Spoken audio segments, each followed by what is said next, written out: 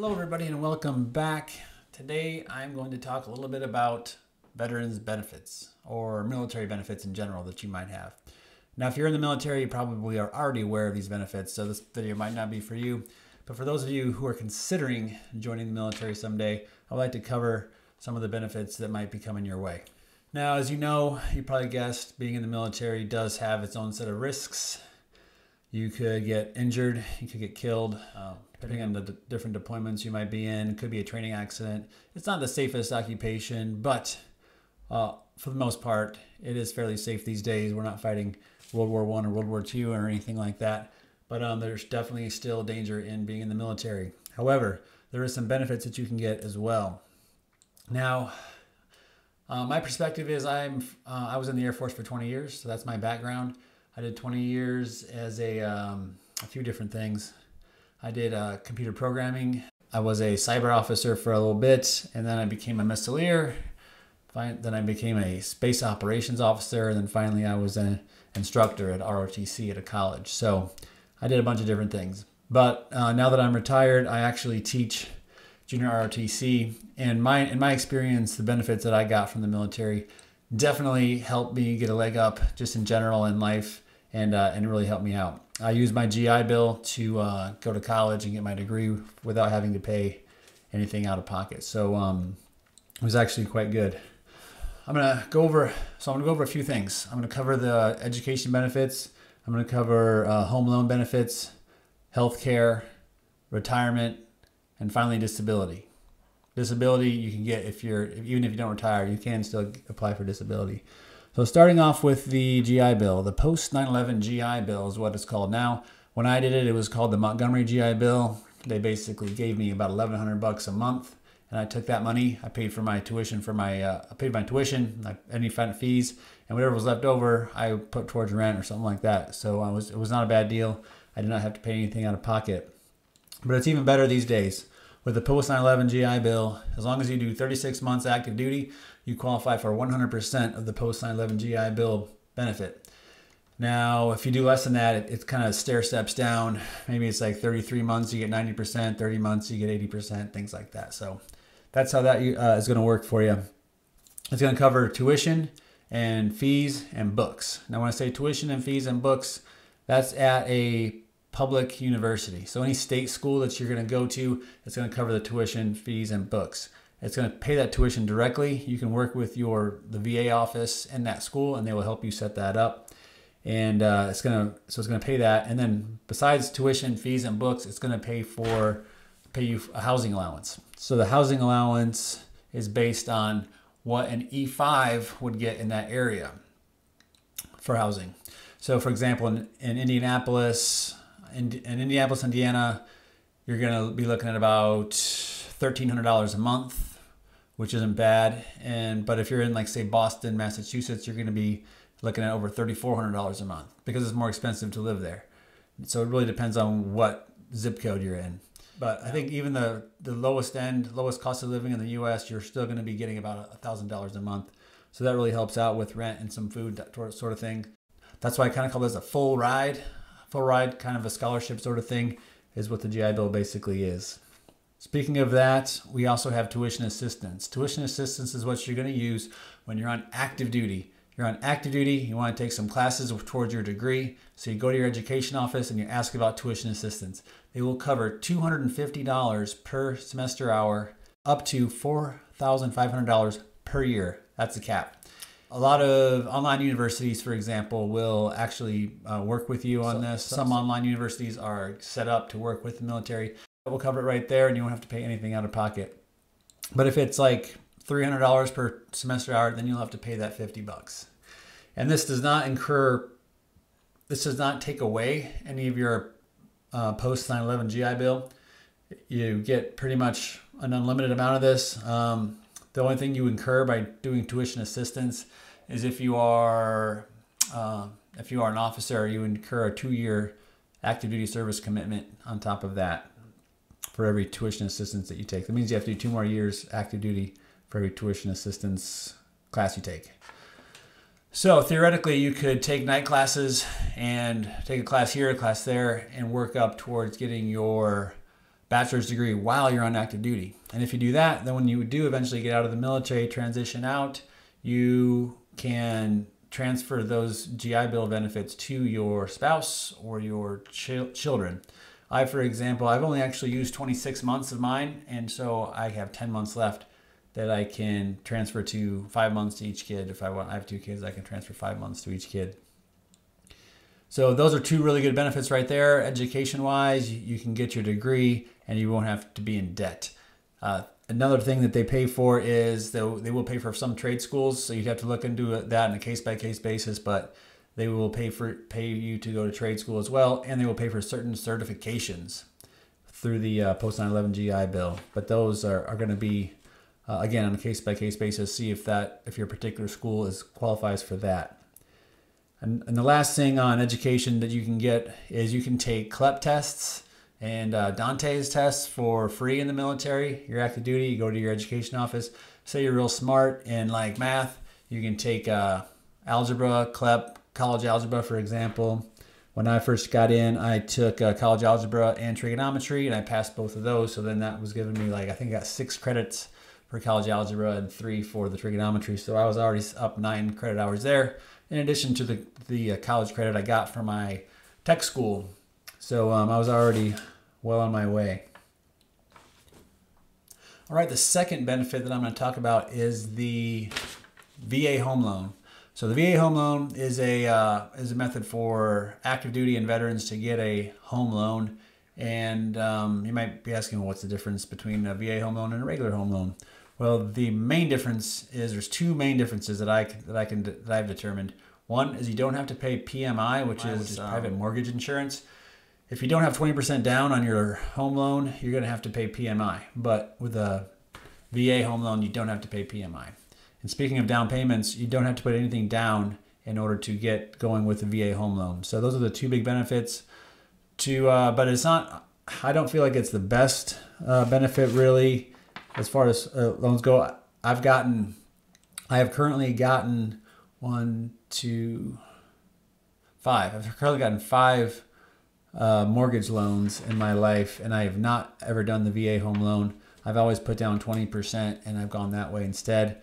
There is a funding fee that's worked into your home loan that is kind of like the equivalent cost of PMI. So not exactly the best deal, but they do say that you can sometimes get a lower interest rate with the VA home loan than you can with a conventional home loan. But I haven't actually done that myself. Those are the main 2 benefits of that.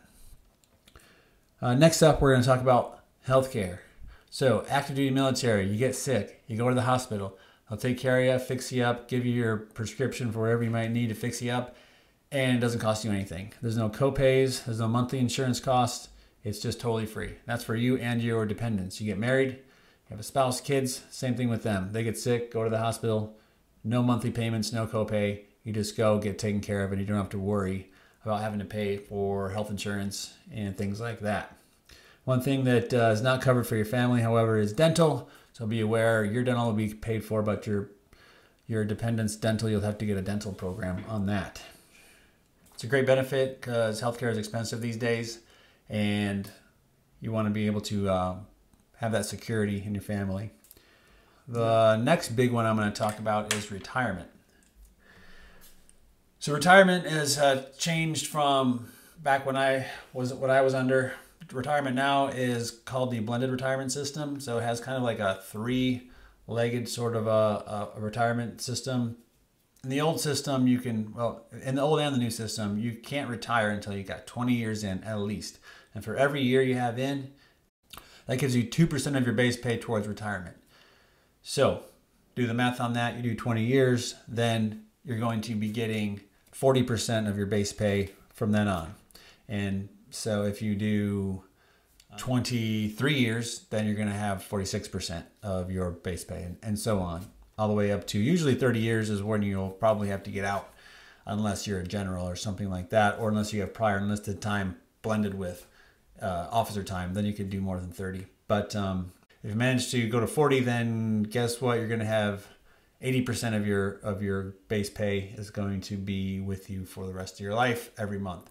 And that happens right away. So I retired, I was 41, and that next month, I got my first retirement check at 41. So I get that every month. And it's a pretty good deal. I can definitely attest to that.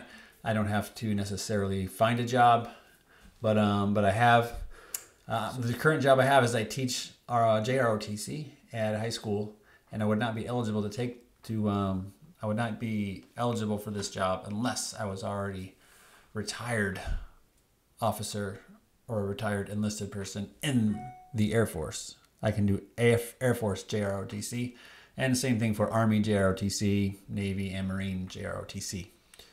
So other than the pension, the other part is the 401k type thing. It's TSP, which stands for Thrift Savings Program. It's a DoD retirement program. Now, as soon as you get into the military, the DoD will start putting away 1% of your base pay into this TSP automatically, 1%. So you already got that rolling. Now, once you get past your second year, start your third year, then you can contribute up to 5% of your base pay, and the DoD will match that. So then so you're basically putting in 5% of your base pay, but you're getting 10% of your base pay into your retirement account. Now, this is important. If you're going to go into the military, I definitely recommend doing this, maxing that out, taking a look at the funds that you're invested in, because there's about 5 different funds you can choose from. The default fund is going to be the one that's going to give you the least, probably the least overall risk, but it's also going to give you the least returns. So you got to look at that. I usually go with the total stock market one, the S fund, but that's me, and you can do whatever you want. So that's definitely a no-brainer. So that's the second leg of the retirement stool. You got your pension, and then you got your 401k. So then if you leave it at any point, you take that 401k with you, which is kind of a good benefit. You might not get the pension because you didn't do 20, but you get this. And which brings me to the third leg of the retirement system, which is the continuation pay. So once you get to do 12 years, you'll get a lump sum.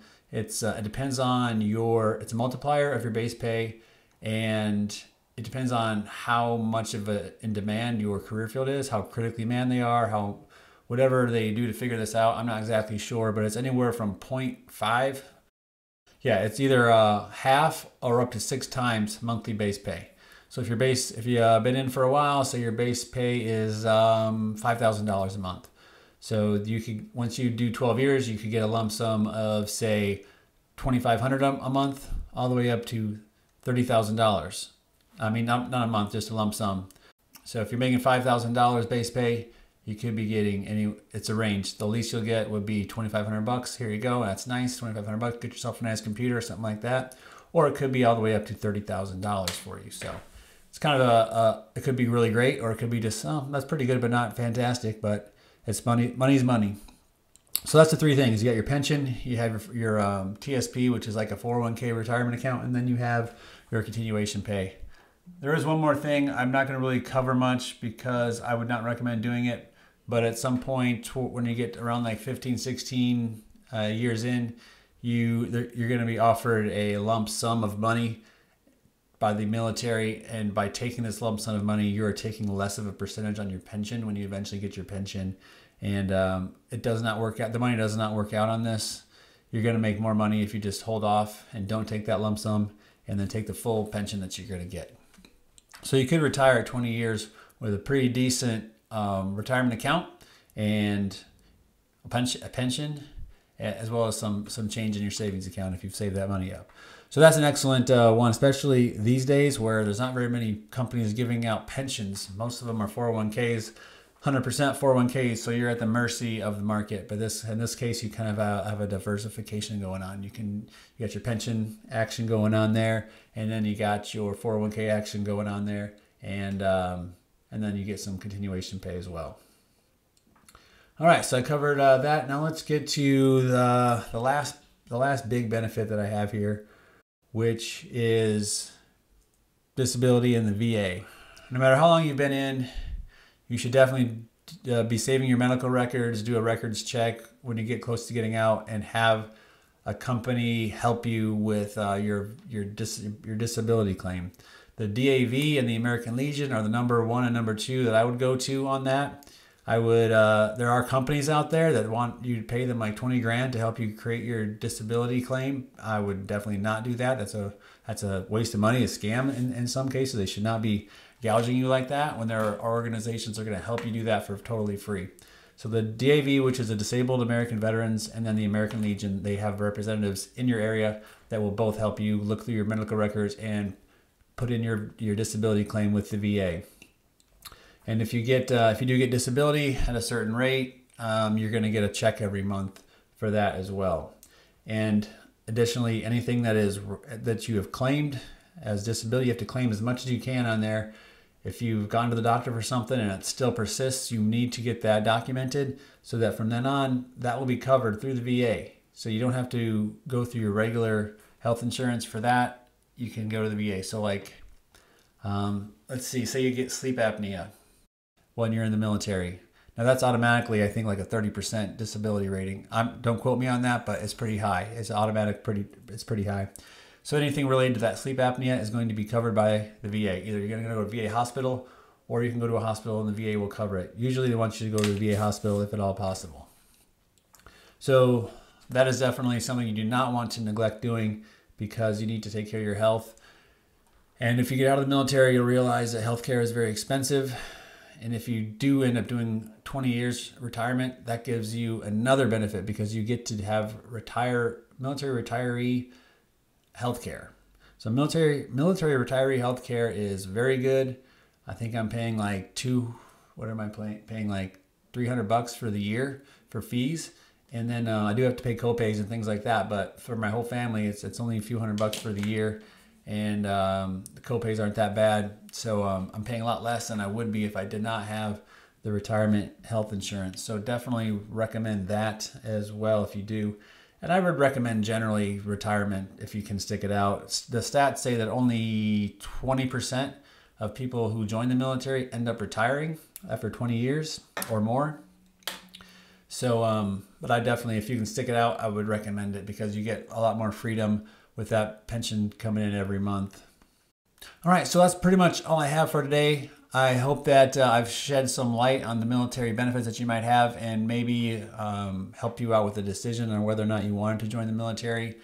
I do think the military is a good thing to join. It was good for me. I met a lot of interesting people I would not have met otherwise. I moved to a lot of different locations I never would have before.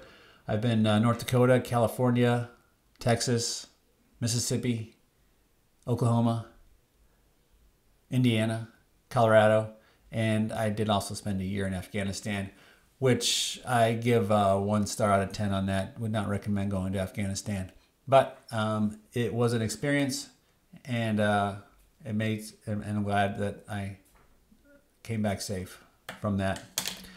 All right. Well, if you have any questions, leave them in the comments, and have a great day, everybody.